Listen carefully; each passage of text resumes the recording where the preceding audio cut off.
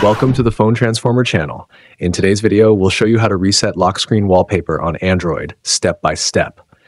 If you find this video helpful, please subscribe to our channel for more tech tips and tutorials. Let's get started. Step 1. First, open the Settings app on your Android phone.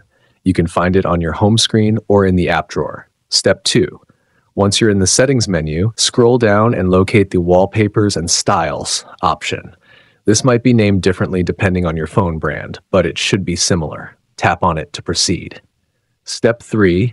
Now find and select the lock screen wallpapers. Once you're in, tap on the Wallpapers option at the top left corner of the screen. Step 4. Here you will see a variety of available wallpapers, including video wallpapers, picture wallpapers, and more. Browse through the options and select the one you prefer.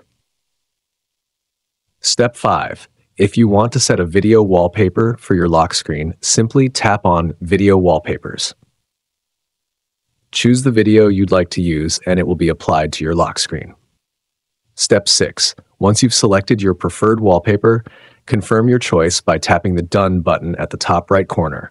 And just like that, your lock screen wallpaper will be reset instantly. Thanks for watching and see you in the next video.